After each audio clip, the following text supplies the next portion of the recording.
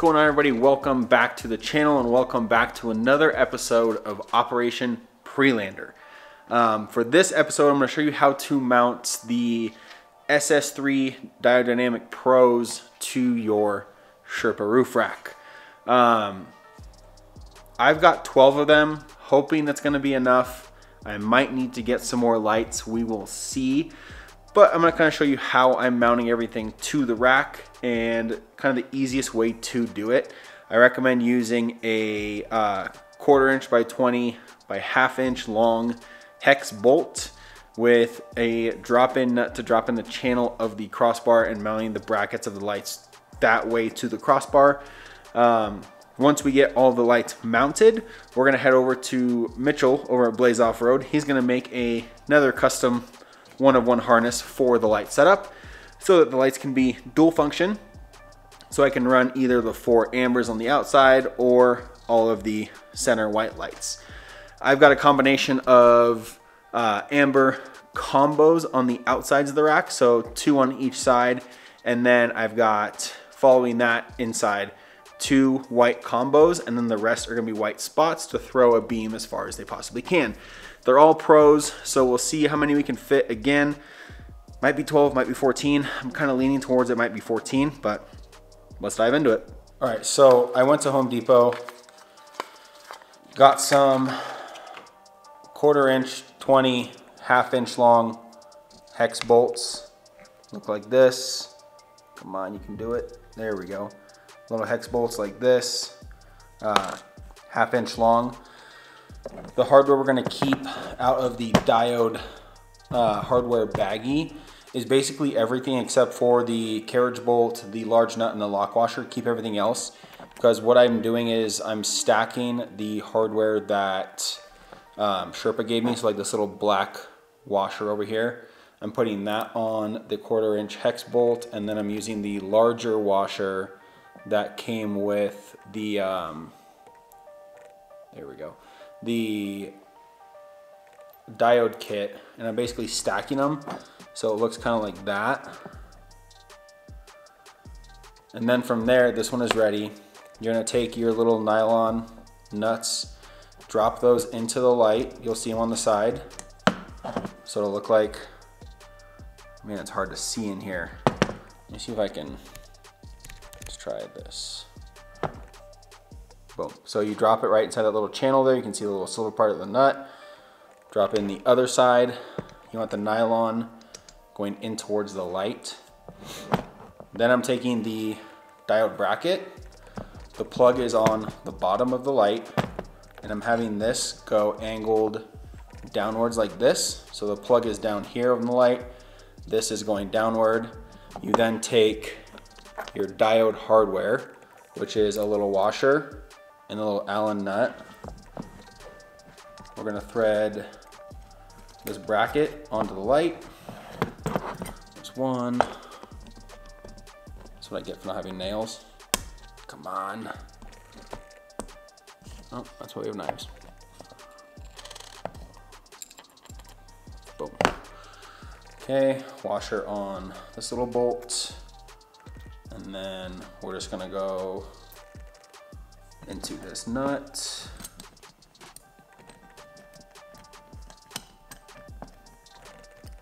Okay. Then from there, I'm basically gonna set this up how I want it on the truck. So I'm gonna have it be pretty much like this, so it's flush. So I'm actually gonna tighten this all the way down. So I'm gonna tighten the bracket to the light. And I forget what size this Allen key is, but you guys can figure that out. If you can't, you probably shouldn't be doing this. All right, let's see. Okay, I'm actually gonna tighten this all the way down. They don't need to be crazy tight, just tight enough not to move. Okay, so that is on and mounted, so you can see plug is on the bottom, bracket is angled downwards, flush with the light. Now what I'm going to do is use these drop-in nuts that Sherpa provided. So small little drop-ins. I'm gonna put that in the crossbar like so. And then we're gonna take our 1/4 by 20 1/2 inch, and we're gonna put that inside the bracket. So it's sitting, threads facing down. And this is, I'm not gonna show you guys this part, but basically I'm gonna line up the threads on this with the drop-in nut, which is a little mission all in itself, but should be able to, I'm using the Davos Light Ranger in the rack so I can see a little better. Okay, that one started. And now, let me turn you guys around and show you the rack. So now what I can do is, since the lights are on there nice and tight, but not too tight where I can still move them up and down if I force them, these are still loose, right? The little hex nuts that we just put in there. So I can adjust these as need be. Right now, they're basically up like side to side, touching. And then what I'm able to do is when I have them all where I want them, I just go in here with like an 11 mil, tighten these all down, and they'll be set. And I'm basically doing this running across the whole Sherpa rack. And the nice thing with the Sherpa rack is too, is this fairing is adjustable, so I can move it up or down or wherever I want it to sit with the lights. I can have it sit with the lights like that, or I can drop it just below. So it's like that, pretty much however you want it. But I'm basically gonna keep repeating this process until I get as many of these lights on here as I possibly can. Whew, it's gonna take a while. Mitchell, it'll be all ready for you, man. All right, I'm gonna get these lights done and then we'll head over to Mitchell's for him to start wiring up a new harness.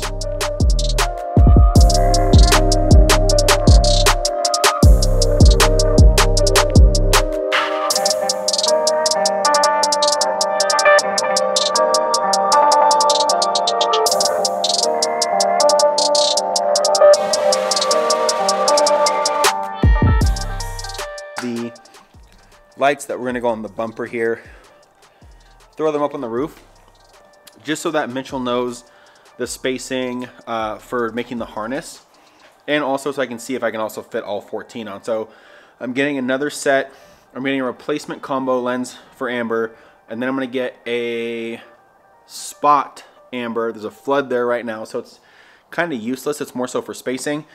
The flood is actually gonna go in the bumper, and then another set of combos are gonna go on the ditch lights, but it looks really good. So tomorrow morning I'm going over to Blaze Offroad to see Mitchell. He's gonna get started on making the new harness because the old one was for 10 lights. This one's for 14. You guys can kind of maybe see it there a little bit. Yeah, it's gonna look so good.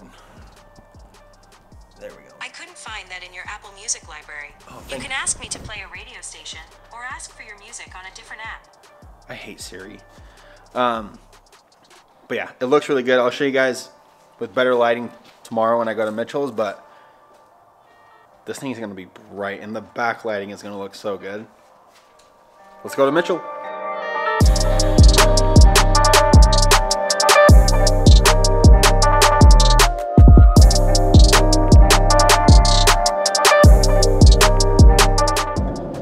As you guys can tell, I just left the house. I am headed over to Blaze Offroad to meet Mitchell and have him basically make a brand new harness for this new light bar. It is a little bit trickier than traditional lights because they are all backlit. Literally all the diodes that are going on the truck are going to be backlit except for the rock light and the bar for now. So he's got a lot of work to do. Mitchell, I appreciate you, buddy. If you're looking for really good wiring, probably the best wiring in the state of Colorado, and probably surrounding states as well. Shit, maybe just all around automotive wiring. He's really good. He's in the top for sure. I would hit him up, even if it's just like ditch light harnesses, anything. If you want, you know, a nice harness for a light bar, whatever it may be. I'm gonna put his site down below in the description of this video. You guys can go check out his site, see all the stuff he offers. All my wiring is from him, as well as my Garmin power switch. I have a dual Garmin power switch set up with his bracket, his wiring. He installed the whole thing. We're gonna be putting power into my deck system as well. That'll be a different video. I'm running short on time here, but I'm gonna try to get as much done before Moab as I can for the PreLander series. But yeah, definitely go to Mitchell. You won't regret it. Let's go.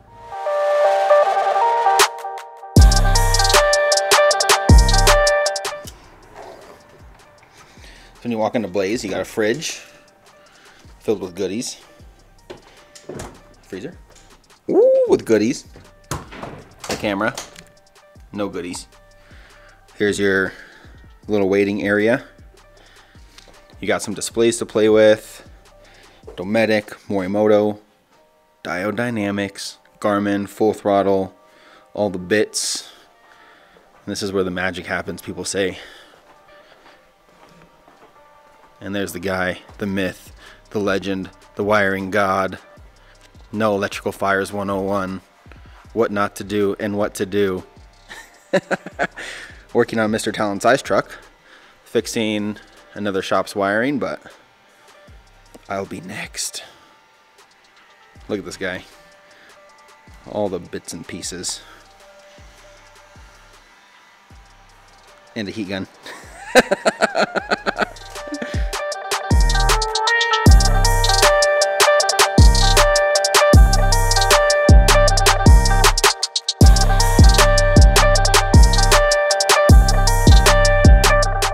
As you can see, truck is now in the shop, looking like a straight thickums. Goes to Jake over at Lucid Wraps in a couple days, but today Mitchell is going to focus on the new light bar. I call it a light bar. It's just a bunch of SS3 Pros.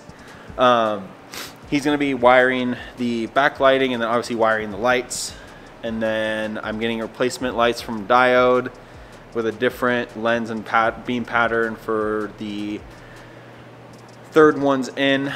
And then we'll go to chase lights, but main goal today is to get that beast of a light setup wired in. It looks so good. I just gotta even out the spacing a little bit and make them all nice and flush, and then it'll be good. But let's have Mitchell show us what he's gonna do. I think he's gonna take apart the connectors that the diodes come with and put some better components in it. And then he's gonna start doing what Mitchell does and make a badass harness. Let's see. Hey guys, Mitchell with Blaze Offroad. I am prepping to make Josh's roof harness right now. We are reusing the Deutsch connectors that come with the light from Diode Dynamics. These housings are a couple bucks a piece, and I like to make my harnesses from scratch. So I know a lot of shops will go and just crimp connectors onto the end of these little pigtails. I don't like doing that. That's another failure point. Also, Diode uses stamp connectors. I use billet connectors, so they're a lot sturdier, a lot stronger, a lot more reliable. So we're gonna go ahead, take these guys apart, remake the harness, and throw it on the truck.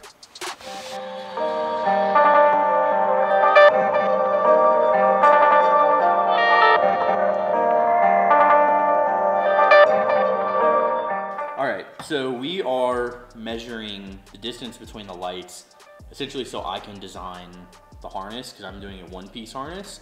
So I have two inputs and a ground, which will obviously be a much larger ground wire to handle the power of all the lights. But we're going to do a 3-wire harness. Nope, 4-wire, because we also have the backlighting. So the backlighting will connect to every light, and input 1 will connect to the ambers on both sides, and then input 2 will connect to the whites in the middle. So right now, we're just measuring so that I know how long to make each pigtail, because it doesn't go light to light to light all the way down. You have different breakouts that connect to different spots, and we will show you what that looks like.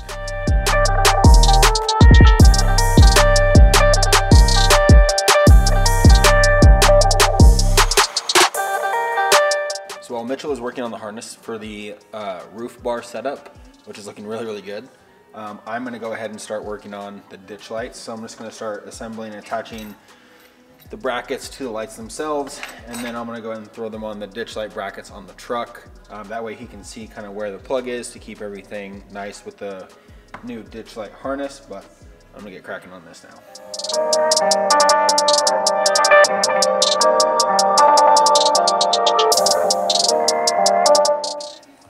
So when you guys are tightening this, it's all stainless hardware.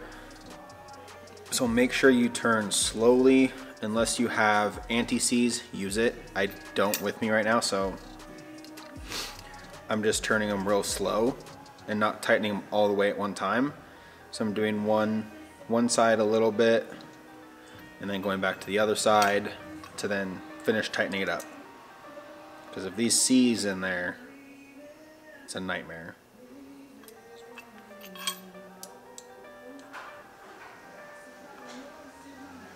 You go too fast, you'll make them seize and it's not a good time. There you go. Ready to go onto the truck for the ditch lights.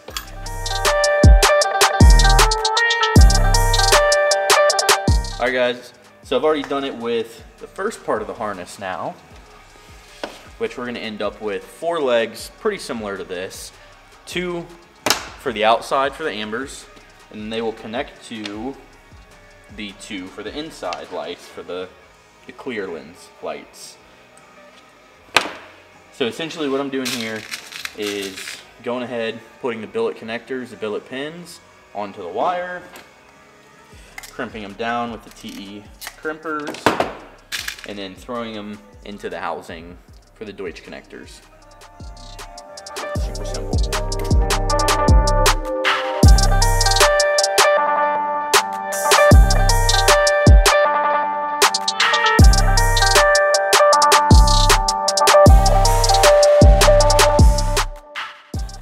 So a quick little update on the harness. Mitchell is almost done with the light bar harness. We're gonna throw that up, test everything out, make sure it all works, and then we're gonna go to the ditch light harness, which should be pretty easy, and get that backlighting done and make sure everything works. And then we'll be out of here for the day.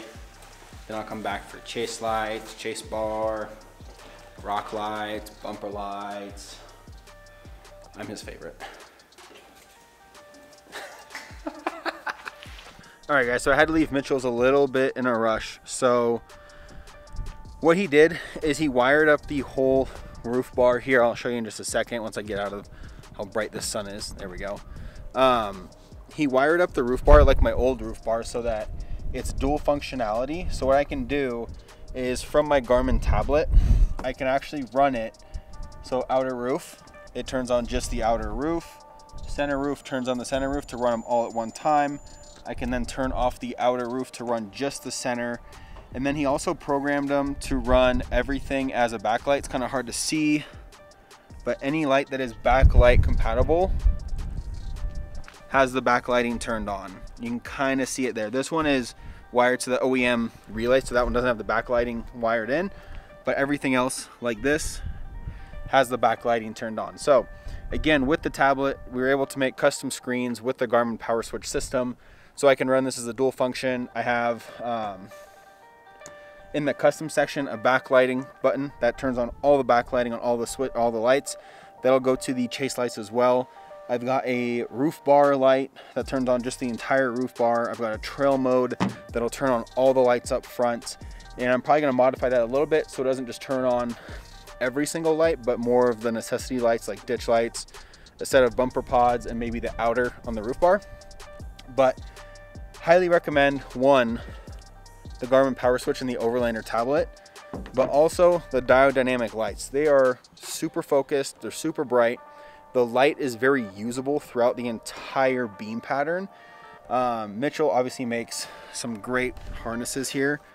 You guys probably saw him building them, but yeah, I mean, to say that this is a great setup is just an understatement. It's probably about as good as it gets. Between these Pros, the SS3 Pros, the SSC2s in the bumper that are going to also go to chase lights, being able to fit 14 of those in the Sherpa rack just makes a world of difference. I only fit 10 Morimotos on my last rack. 14 of these, this light's going to be going everywhere at night. We're going to do a trail run in Moab, I think. I'll be able to get tested out. Hoping my rock lights make it here in time. I'm not 100% sure if they're going to make it or not, but we will see. I'll hopefully have the chase lights wired up here soon. Chase lights and chase, we're making a chase bar out of diode pods, which will be really cool. But yeah, that is basically the install process of this light bar setup, with the wiring and functionality using the Garmin and then Mitchell from Blaze Offroad's wiring harnesses. Next video, I think I'm gonna go drop off some wheels, pick up a bumper, start wiring in, more of the ditch light stuff, the bumper light stuff. But yeah, make sure to like, comment, subscribe if you enjoyed this video. Until next time, peace.